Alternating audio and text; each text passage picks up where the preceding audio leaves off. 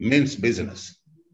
Always in the forefront in adopting, nurturing, excelling in a newer interventional procedures, but also equally at academic level. Some people will be hardworking on the cath lab, but he had not forgotten to be in the academic field.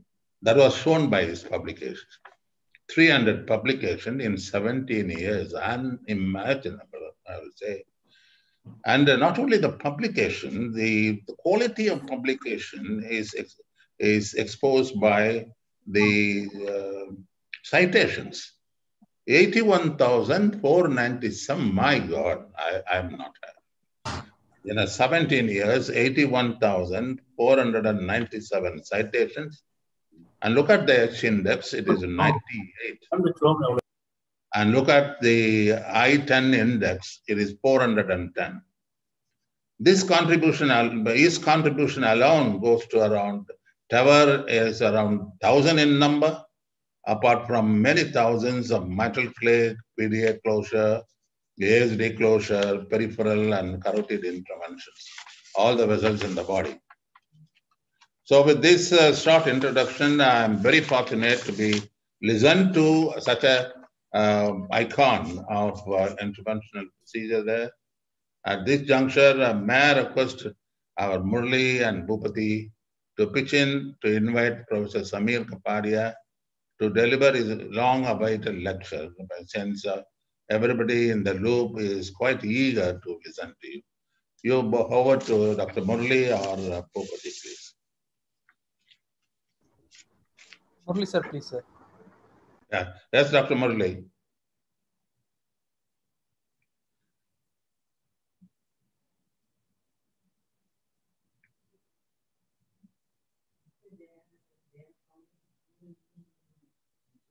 Murli, sir, you are not, you are muted, I think, sir.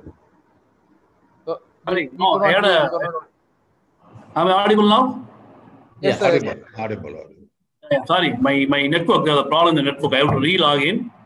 Thank you. It's my pleasure to be here in this evening in a program chaired by two giants. One, my chief, Professor Daniyachalam sir, who was an iconic image for a generation in India, including me. And the very same program, the talk is going to be an icon at a global level. It's going to be a great moment. Me sitting as a moderator between two giants. So without wasting much of the time, it's my great pleasure and I feel honored and the privilege to be to welcome Dr. Kapadia, Samir Kapadia to deliver his talk in the grand rounds. And thank you, Bhupati and my colleagues for making this program a vivid and lively one. Thank you, ST sir. I think that we can invite Samir Kapadia to join us. Thank you. Thank you very much for this very, very kind introduction. First and foremost, I am still, compared to all the giants that have invited me and all the people there, I'm still a young person. And I'm very thankful for this kind invitation and incredibly generous introduction. I want to stress that my talk, what I was asked to deliver, was to say that how I went from and here I'll show you that.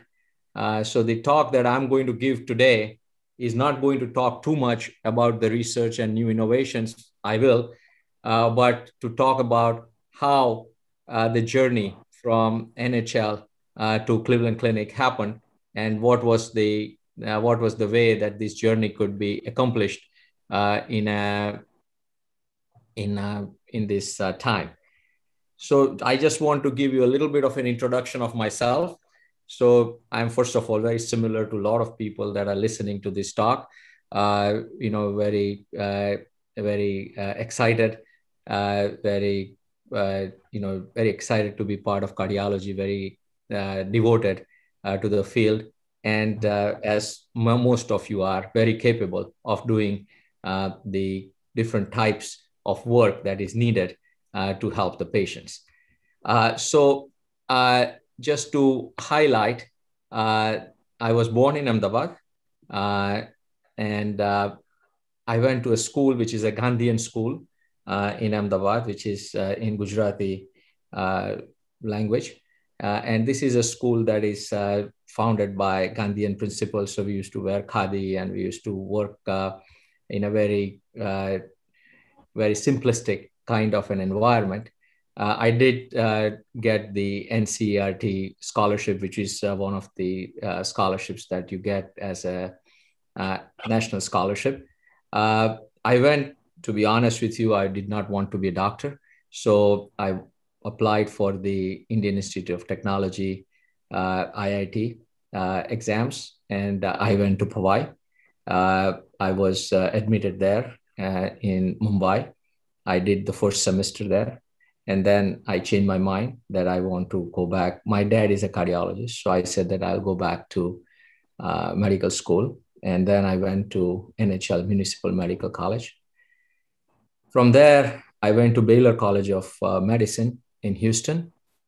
This is a transition that happened because my dad, who's a cardiologist, suggested that, if you want to do cardiology, if you can work with DeBakey and Cooley, these were the stalwart cardiac surgeons at that time, it would be an exciting time for you. So that's why I applied to Baylor College of Medicine. I was lucky enough to get there, where I got, they gave me the certificate for being an outstanding resident there.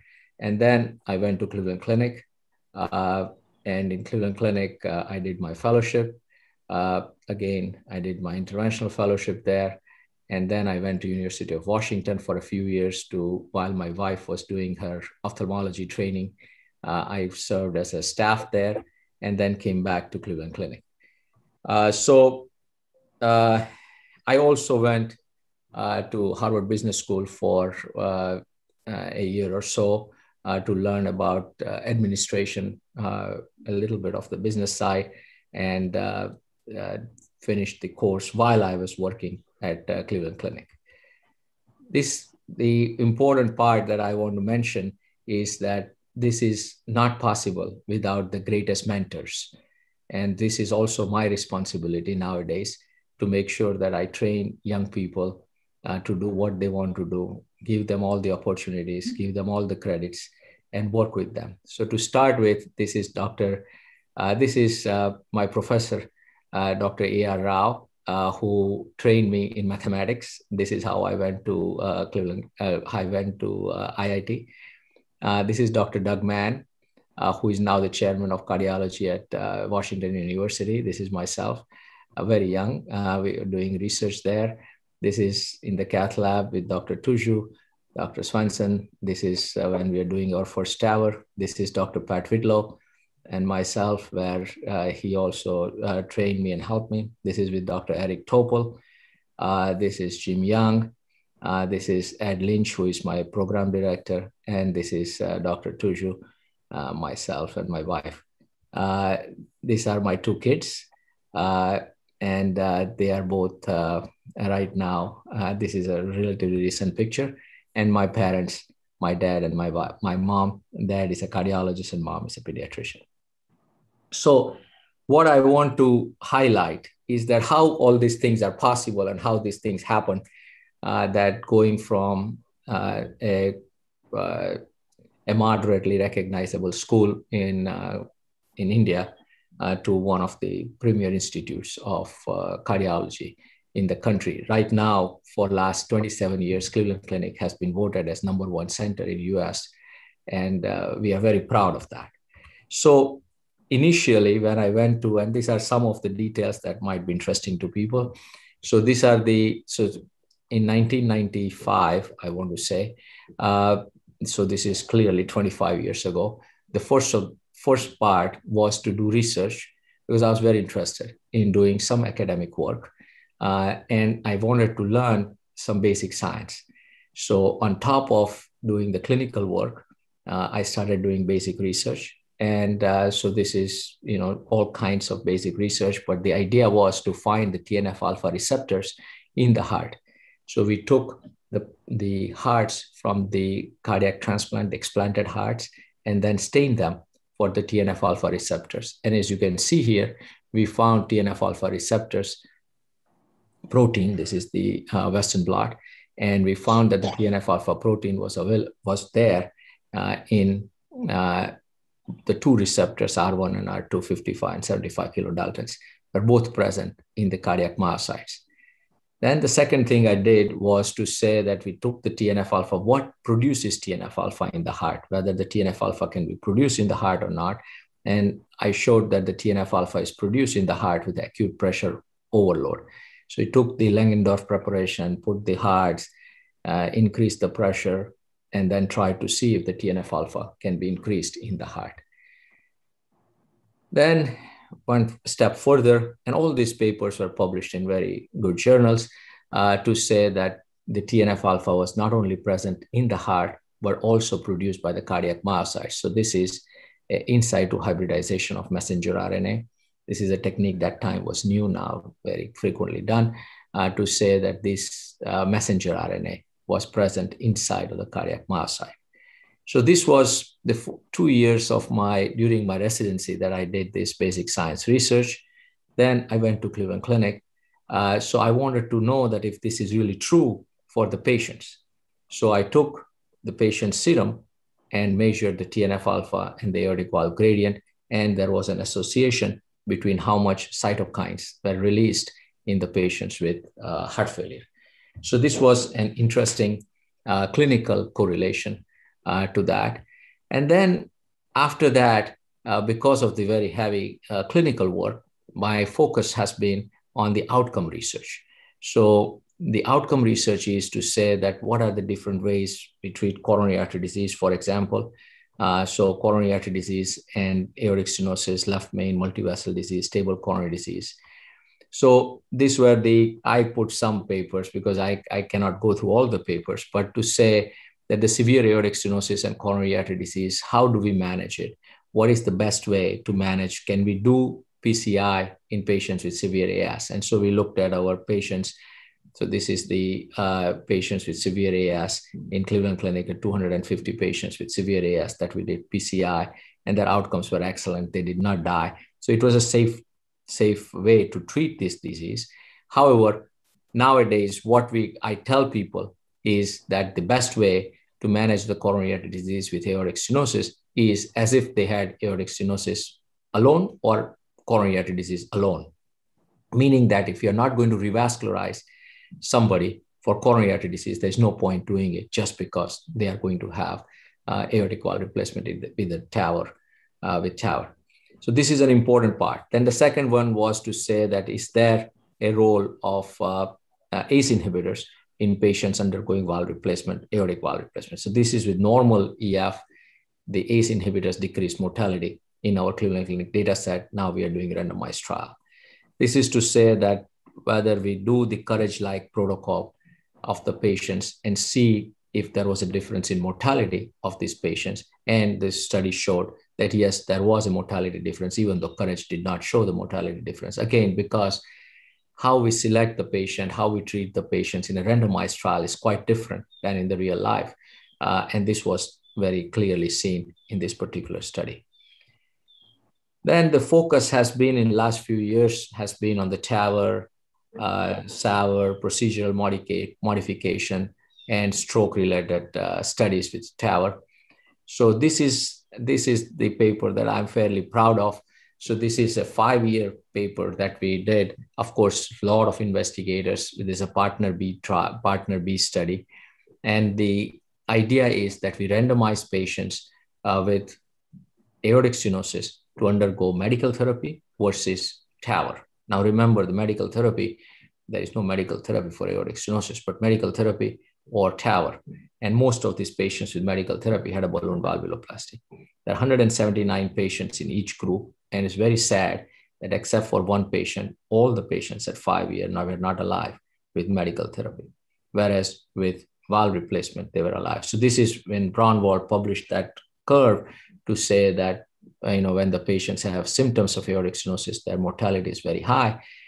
This was only with 14 patients. And this was not really a randomized trial. This was not a prospective study. This is a randomized prospective trial. So this is a very important thing. And of course, old now. So it's at least 5-7 years old. Subsequently, we have done all these major trials of low-risk patients, intermediate-risk patients with aortic valve, and has been published in good journals. Procedural modification. So procedural modification, these are the two recent papers. So the one thing we have been doing is that after we do the TAVR, we pull the pacemaker out of the right ventricle and put it in the right atrium and pace the right atrium right at there and then to see if we can conduct through the AV node the impulses. If we can conduct at 120 beats per minute, then we do not need to worry about patient, keeping him in the hospital. And in that point, we discharge the patient the same day. So this is a very important new method of procedural modification. Also, instead of going in both groins, we started going in the same groin, and this is an easy way to do the TAVR. So instead of bilateral access, we go in the same femoral artery with two accesses, one above, one below, and do the procedure. And this helps us for the bailout and helps us with the overall flow of the procedure. And patient also likes it because there are no two groins that are instrumented. We did several studies about the stroke.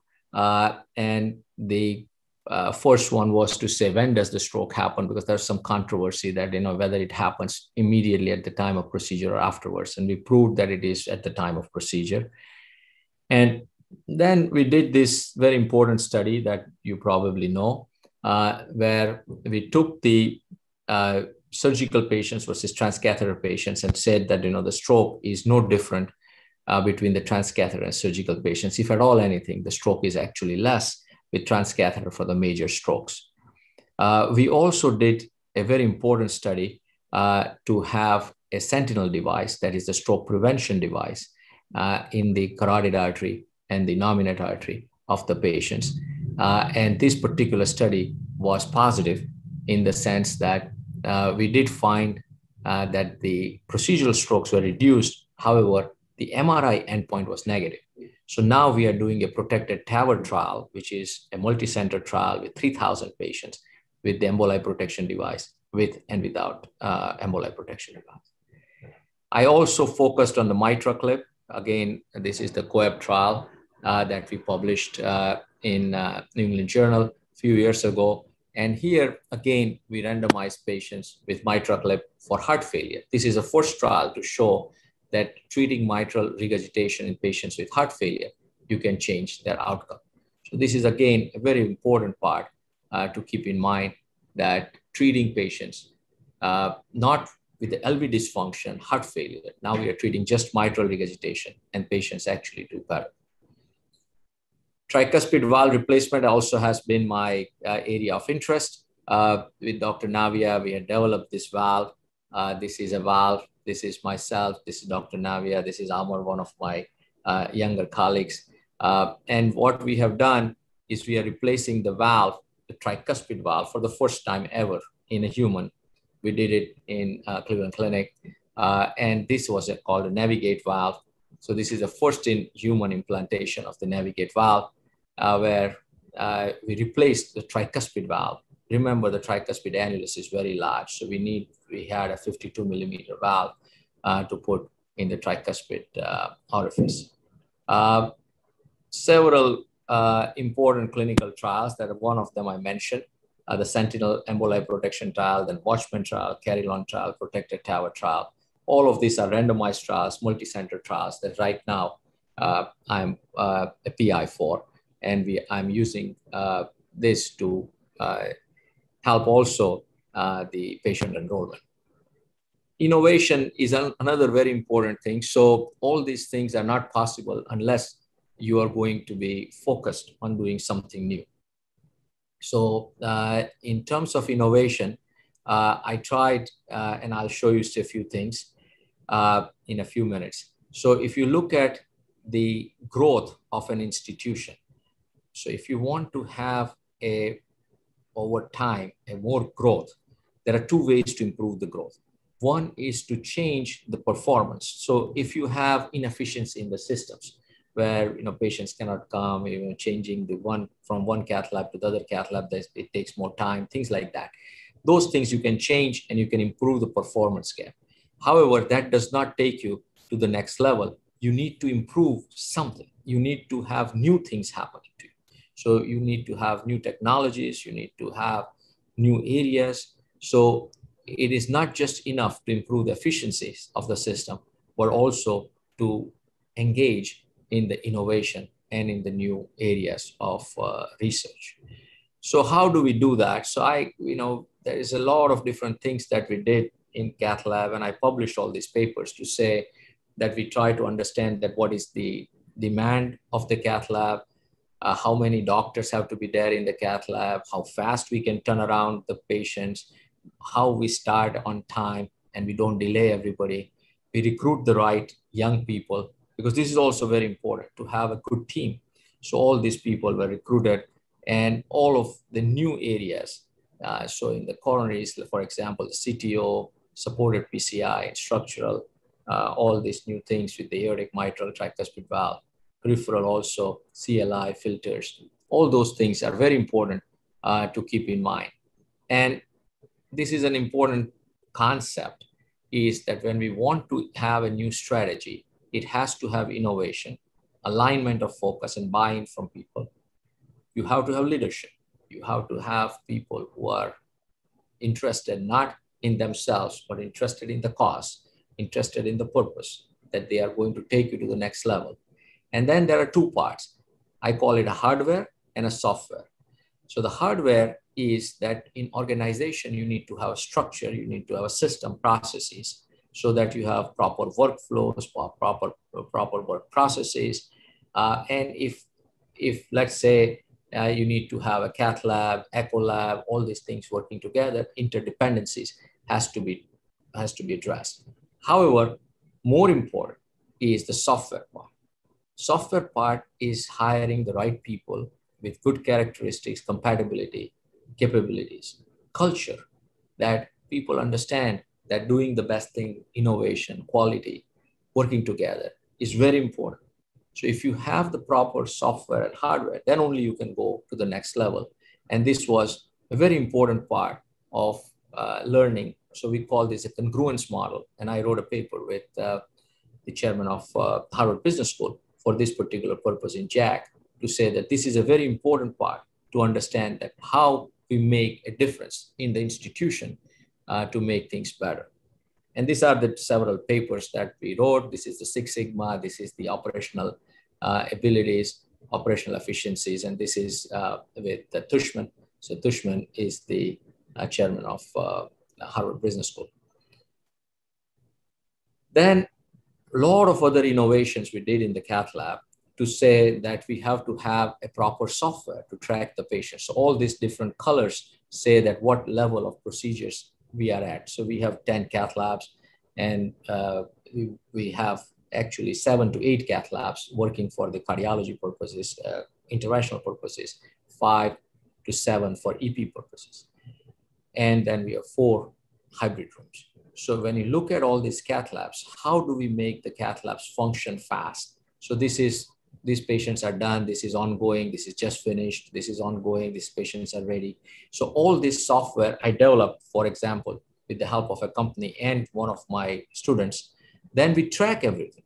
So we say that, okay, if you have non-ST elevation MI, how long it takes from the patient coming to the hospital to put an order, what kind of investigation, how much time it takes to do the procedure, and how you put an order, how we track it, how are their outcomes. So very important to have proper data so that we can implement different things.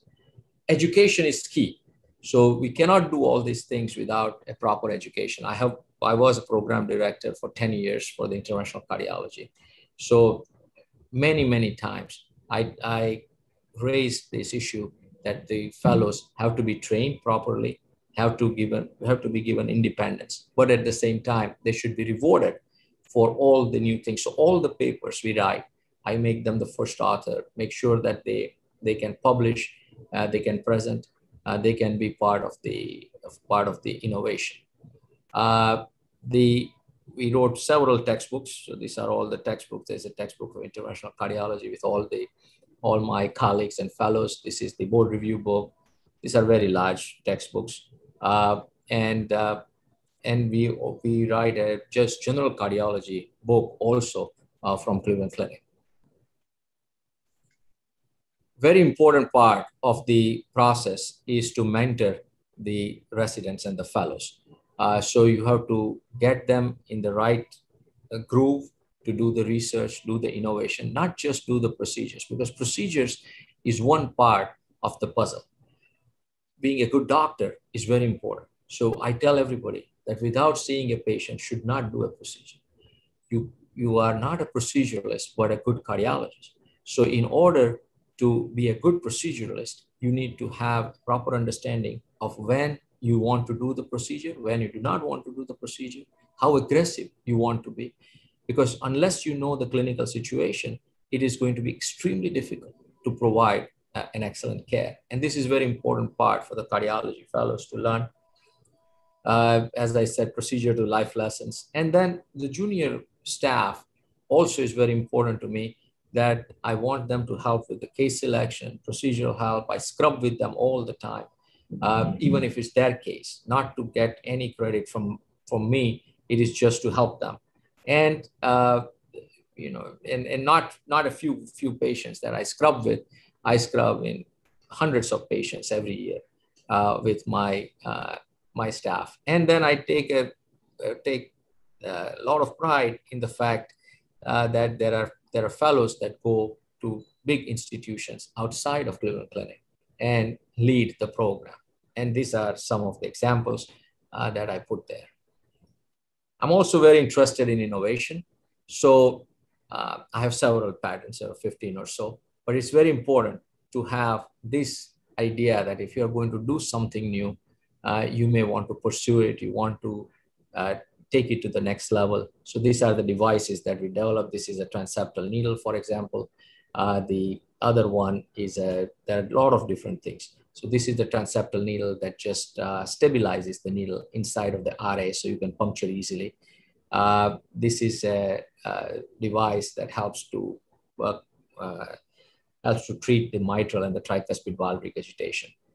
And as I said, the research fostering has to be with a lot of different ways. So one is, of course, to have good people. We are right now working with the machine learning and genetics in our department. It has to, how do you get funding? So the funding has to come from collaboration with the industry, sometimes with philanthropy, and recruiting the right talent is very important in my mind. And in the United States, this is easy to get philanthropic support. And this is also now becoming very clear in India, where you can have philanthropic support. Anything you do, you have to remain a good doctor. So clinical excellence has to be there. And the clinical excellence, so I have been involved in the first tower, first mitral, first tricuspid, support devices, complex intervention, all of them in Cleveland Clinic. When you want to do something new, something that people have not done before or people have done before very few times, you have to be extremely careful, number one. You have to be very humble that these things are going to be difficult. They have to be done in a very meticulous way. And you have to have the best team. So again, to share everything with all the people is very important, that you do not say that this is just you who is going to do the procedure and who you are in charge and things like that. You have to work together. And as you can see, this is the first tower team, wonderful people. Dr. Tuju is my mentor, John Webb, Pat Whitlow, Lars Svensson. This is the first TMVR that we did in Cleveland Clinic. And this is Dr. Svensson, Stephanie, myself, Tuju. And this is the first TTVR. This is the first tricuspid valve replacement I showed you with Jose Navia and myself. So it is very important to be a good doctor, good team player, to be able to do all these things. I am going to stop at this time to take the questions. Of course, there are several new technologies and new things that we keep doing, but I thought that I'll stop here and I will answer the questions.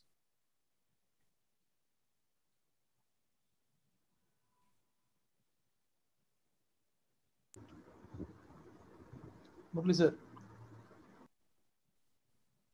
Yeah. Thank you for taking us through the journey you have taken the last several decades. Astounding performance. And thank you, sir. And we know you through several articles, several publications in the last several years. You are quite a popular name among us, but we thought having a talk like this will make your insights, your views, which can remain, are going to be an inspiration to several of the younger colleagues who are attending this program. That was one of the things. Thank you for this wonderful absolutely. And see, I tell people that you have to be, in order to be successful, you have to have 3-4 things. So one, of course, you have to do hard work. Of course, you have to have talent, but talent alone is not enough. So you have to have extremely hardworking. So you never say no to anything. You are always available. You want to do innovative things, because you cannot just be a different person if you are not going to do new things. So you have to do new things. These things are common. People can do these things. So people can do innovations, people can do hard work, and people are talented. The part that is more difficult is to have a good mentor and a good mentee.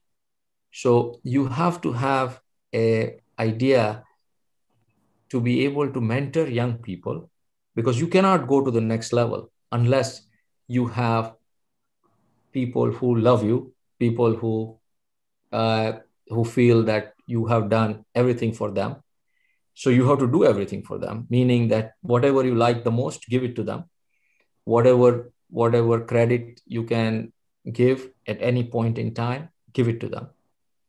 And you have to have the best mentors who do the same for you, in the sense that you follow the people who are selfless, who are secure, who do not feel that you are going to compete with them, and who feel that you are going to be their colleagues and their mentees. So this is a very important concept that I think can be very important for everybody to be successful, is that you have to have this idea of being a person that mentors young kids, and at the same time have great mentors that you can be faithful to and provide them with your support.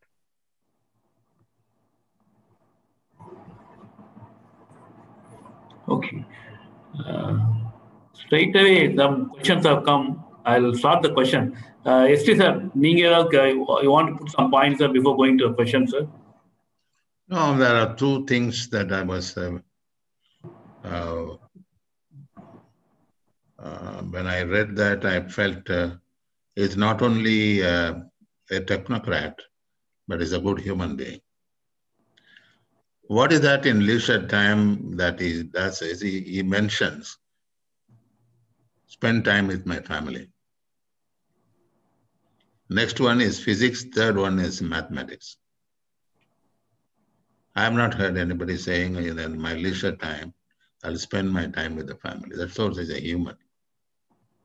Number two, he mentioned that whatever the excellence you have, whatever the technical expertise you have to understand your patient. And he said, I always feel to understand my patient, to understand the difficulties that they have, but at the same time, I look at the family around him. This is a fantastic way of for any physician or any surgeon to learn from him. Because at times when we are in our fast life, we forget to even to talk to the families. I think that they talk to the families, which they have so much of burden in the brain that what is going to happen to him? Is the procedure is going to be successful? Is there going to be a morbidity? And I think that's so we call it as a transparent way of expressing that we may get it, but we are having an armamentarium to get over that. That is. And the first time I saw that faculty with panoramic, is a clinician, is an interventionist, is an innovator, and above all, he said the mentoring people. That is a very good quality. And I think that everybody that listen should think that people who are assisting you as an assistant or anybody, and you should give the credit to them also.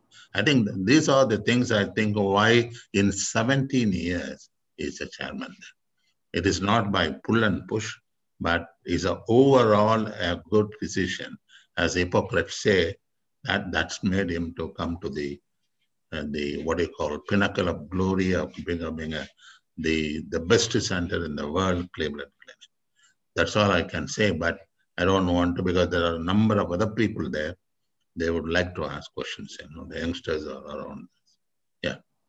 Thank you again for these kind remarks. And I acknowledge that the most important thing being a doctor is to be available for the patients and available for the families. Because remember that if your family member is sick, how difficult it is.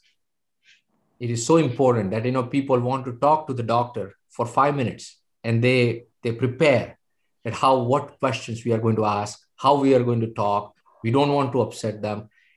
Keep that in mind, that how difficult it is for a patient and their family to communicate with the doctors.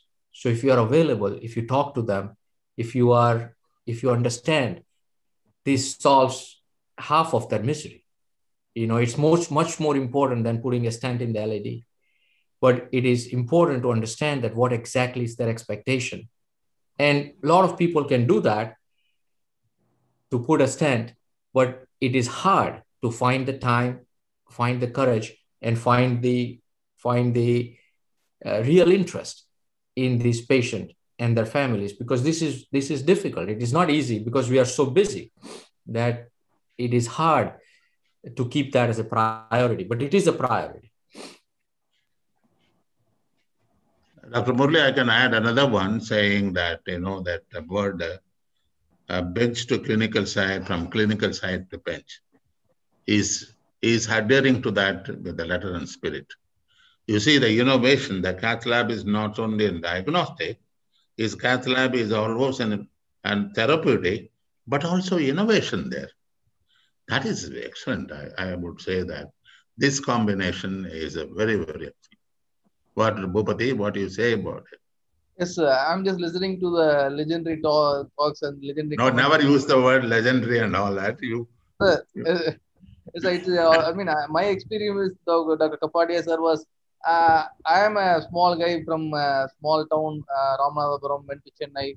I did my cardiology from Delhi, and then I always used to. I mean, I want to wanted to go to US to do residency because of few family situation. I was not able to proceed further.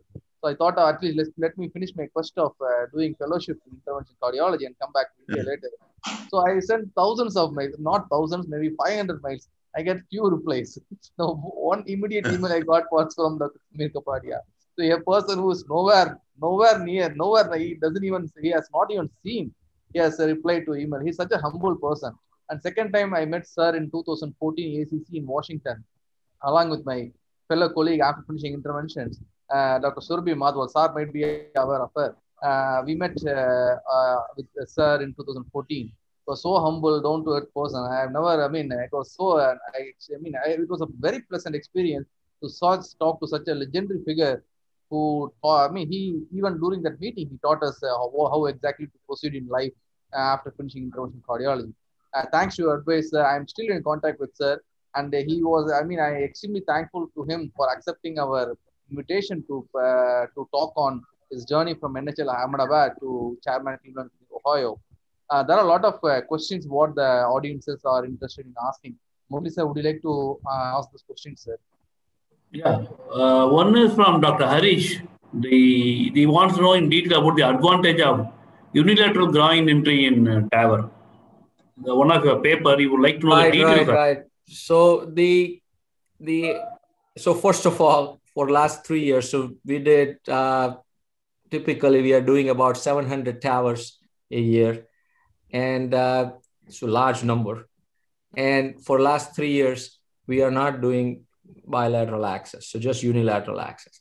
So what is the advantage? So what you do is you put a sheath in the femoral artery a little bit higher, so just below the inferior epigastric, but a little bit higher, and put one per close, not two, just one per close. And then stick the artery, the same artery, I would say about 2 finger breadths below, so about 1 inch below the first one, and then put a 5 French sheath. From this 5 French sheath, you will put a pigtail catheter. Normally, I don't use pigtail catheter. I use a straight flush catheter in the non-coronary sinus. From the top one, I put the TAVR sheath and then do the TAVR. The advantage of going in the one groin is that when we are done, we remove the TAVR sheath, take a picture from the lower sheath right there, because the lower, now we close the groin with the one per close. If it bleeds, I put one more angiosyl. So instead of putting 2 per closes and cinching the artery, there's 1 per close, 1 angiosyl. 60% of times you need an angiosyl, 30-40% you don't. And we published all that. So then you take out the top sheath and take a picture from below with the sheath. So you don't have a crossover sheath, nothing. And if you need to do a balloon of the site, if it is pinched and if you want to fix it, you just put a balloon in the lower sheath, pull back the sheath and inflate the balloon. So it makes it very simple for the patient. You don't have to go in 2 groins. You don't have to cross over, go from one side to the other, all of those. So this is the major advantage of doing this procedure from one groin. If the length of this common femoral artery is short, is it okay to go and stick it in SFA? Correct. So I put it, I don't even take a picture. I put it anywhere because the lower sheath, after we give protamine, I just pull it and put pressure. So hold pressure in the lower sheath. So lower sheath can be in the SFA or can be in the common femoral. It does not have to be in the common femoral artery. Correct. What's the minimum diameter? I read the paper, it's 7 millimeter. Am I right, sir? No. These days we do it for any diameter. Okay. So anytime we want to put a sheath. So normally nowadays we are able to do the TAVR 5.5 millimeter arteries. So up to 5.5, I put it in the same groin. Sometimes it is tight to move the inferior. So the straight flush catheter is tight to move because of the other sheath. Then I put a Lunderquist wire or stiff wire in the straight flush. It's very important to put the straight flush before you put the big sheath. So if you put the straight, you cannot put the straight flush after you have the big sheath. So put the straight flush or the pigtail catheter first, then put the big sheath. And if you want to move the straight flush, and if it doesn't move, then just put a stiff wire in that and then it moves. So it is a fairly reproducible technique that we have used. And in my opinion, it has helped us tremendously because we can discharge the patient the same day. We don't have to worry about the other groin and all that. And patients also feel good that they didn't have procedure in both groins. So, really, 700 TAVR a year. One quick question comes to my mind. How many TAVR happening in your center, sir? Are there any TAVR happening in your center? We are very large centers, so we still do about the same number of TAVR also. So it is about 400 or so isolated TAVR, and multiple valves are close to 1,000. So it is a very large cardiovascular surgery program also. So what we do is when the patients are referred for aortic stenosis, we look at the patient not just for their surgical risk very important, but also look at their anatomy. So look at the sinus anatomy, size of the sinus, size of where the coronaries come up, and try to understand if we put an aortic valve now, percutaneously or surgically, what will be the future options? So if we put the first valve now such that we cannot put a valve in valve in the future, and if the patient is 70 years old, 10 years later, they will need a valve. And so the question is lifetime management of aortic stenosis is very important. So many times we send this patient to surgery to have a surgical valve first so that we can put a valve in the future. Many times we select, if they're super high risk, then we do the TAVR valve. So it is a fine balance between how we decide one versus the other. And we work, again, very important that the teams are super important. So we work together with the surgeons extremely well. They are my closest friends. Whatever is best for the patient works for us because we are super busy. So nobody is looking to do a case or do a patient. Only whatever is best is the right approach. What is your take on a low risk bicuspid valve with severe AS? How do you manage them? Currently, we are still sending them to surgery because we don't have enough data for the low risk bicuspid patients. And if they have aortopathy, if they have, again, it depends. Now, some patients are just very much against having surgery. So those are the patients that we have to talk to them and we have to present the information. If there's a Sievert 1 kind of a valve, and if the raphe is very calcified, it's not a good idea to put a TAVR valve with the current technologies. So if the low risk patient with bicuspid valve, we typically send them to surgery. One question from Dr. Man. Sorry, go ahead. No, sorry. If they're intermediate risk, would you offer TAVR equivalent to SAVR to them? Yes. Intermediate risk patients these days, many of them want to do TAVR rather than SAVR. And that is our typical strategy for the intermediate risk patients. And how will you select your TAVRs in the tricuspid anatomy and the bicuspid anatomy, other than LUT, calcium, any specific things? You have got any preference for any valves or based on only on anatomy? No, that's a good question. So the valve, again, very important to understand that putting a valve in the aortic valve position both valves work very well, balloon expandable, self-expand. The question is that what would be the next strategy? So in the sense that what kind of valve will be possible as a valve in the future?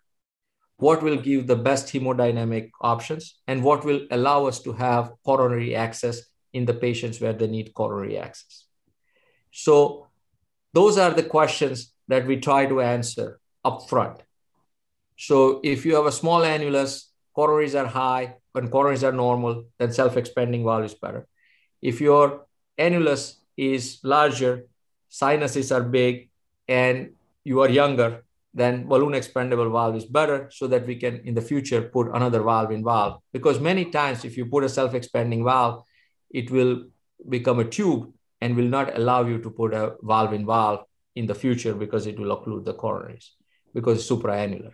So those are the things that we plan upfront and discuss with the patient also, that these are the reasons why we are doing one versus the other, how we decide the valve, and how we utilize it. So but it is more an anatomical decision rather than anything else. There is a question that says that what is the mechanical valve? Is it extinct? It is not totally extinct. So if you're less than 50 years of age, then clearly you need a mechanical valve. If you are between 50 and 60, it's a little bit of a gray zone. Above 60, most commonly, we are not using a mechanical valve. But below 50, that is still, and mechanical valve, as you know, the Onyx valve is now having a trial where without anticoagulation, they want to try just with antiplatelet therapy. So if that really happens with the Onyx, then it would be a game changer in the sense that, you don't need to replace the valve again and, it functions well and all that. So for the aortic prosthesis, this is a very important part that is ongoing right now. So another question is how many TAVI a patient can undergo in his lifetime? I think we have experience of several patients having a TAVR in TAVR. So we call it TAV in TAV. So that is not a problem. I don't see a reason why you cannot have more than two, personally. The only limitation is that what is the height of the prosthesis? Because every time you put a new valve, the leaflets become a tube. The older leaflets come to the size of the valve. So S3 valve in particular is a little bit taller than XT. So currently, all our experience has been to put a S3 in XT. And if you do that, it's easier because the XT is shorter. The S3 is longer. But now, if you have a longer valve, then you want to put another valve. Or if you put a core valve in a XT, core valve is supraannular. So now you want to put another valve, then it's tricky because you will occlude the coronaries. So those are the challenges. Of course, a lot of people are coming out with different kinds of techniques to help with that kind of situation. We still do basilica and other things. And, there are newer technologies coming out to deal with this particular problem. So yes, in the future, you will have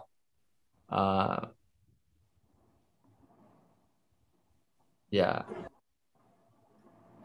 If somebody's asking if the TAVR is repeated, the EVO will become less and less. No, not necessarily. Again, it depends on the anatomy. So sometimes the sinuses are large, the STJ is high. So you don't really need to worry about what kind of valve you put. One question I have. Yes, Yeah, Bhupri, go ahead. Sir. Please, you proceed, sir.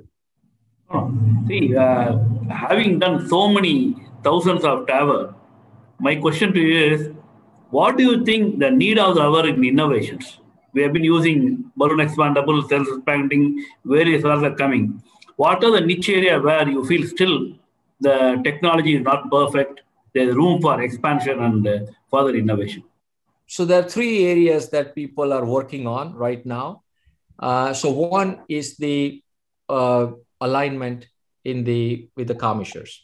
So this is very important because if you align them in the commissures properly, you will have better coronary access, but also better durability of the valve. The second is the different kinds of leaflets. So remember that all of these leaflets have a lifetime to it, and that can be 80 years, 10 years in that ballpark.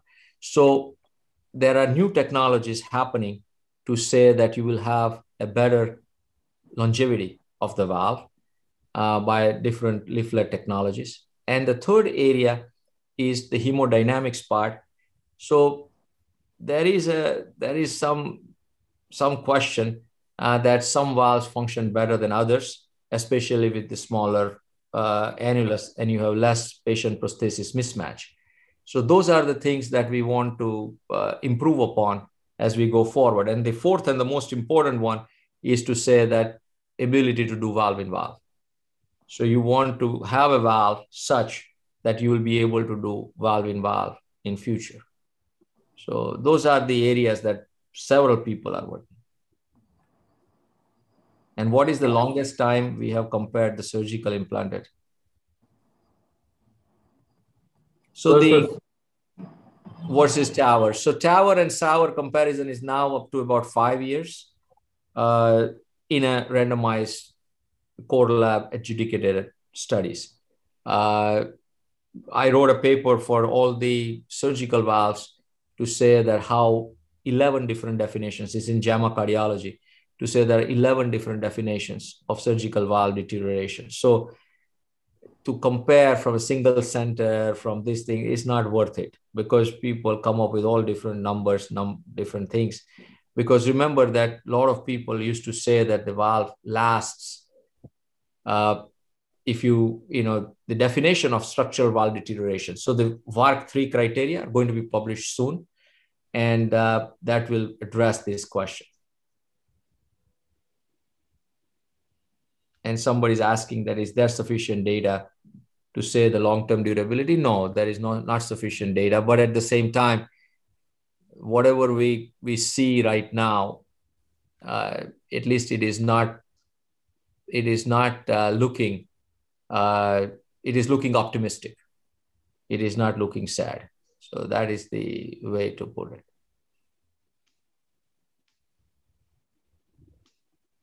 There's a question about biodegradable struts or a valve ring. Do you think? See, it is not the struts. Remember that you cannot degrade the struts because it has to have a structure to it, right? So this is we need to have the valve not collapse, because the valve is different than a stent.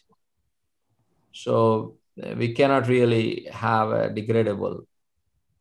So that doesn't exist, right? Do you think we can create a therapy like PCSK9 or canakinumab that decreases LDL or decreases inflammation, so that we can make the valve normal by giving some therapies? Where are we? Are you looking at it in near future? You are absolutely right. There are a lot of different, first of all, therapies. There are some mechanical therapies for the moderate AS to decalcify the valve. Vitamin K2 has been tried by some people, and I think that is, in my opinion, a simple thing to do. So many people who come to me with moderate AS, I tell them that take a vitamin K2 supplement, which is harmless, and there might be some benefit to that. So there is, because vascular calcification is a very important and interesting area that a lot of people are working on right now. But you are absolutely right that the medical treatment to keep the valve last longer is very important. Have you come across any particular right, like bundle branch reentrant VT after TAVR? Not really, no. Okay. Because it was one of the things, like one of my mentor, Dr. Narasimhan, reported first time, post-surgical atrial replacement, because of the impingement on the his bundle system, there can be a scope for a bundle branch reentry, the short cases. So similar things should have happened, because when we are putting a thing like... Possible, yeah. I have not seen one, but I'm sure it's possible. Somebody must have seen it. Okay, thank you very much for the wonderful time with you guys, and great questions, and meeting you all together. So, okay, we will stay in touch, and thank you. Yeah, thank you, Dr. Sir, being here. Thank you very much. I think he made our day now. A wonderful evening for us. It's a treat to listen to him. Thank you. I will say 100 thanks to him. Yeah. Thank you. Thank you, sir. Thank you. Thank you, everyone. Thank you, Murli and Bhupati. Thank you. Wonderful program. Wonderful program. Yeah. Happy weekend to all. Happy weekend to all. Thank you.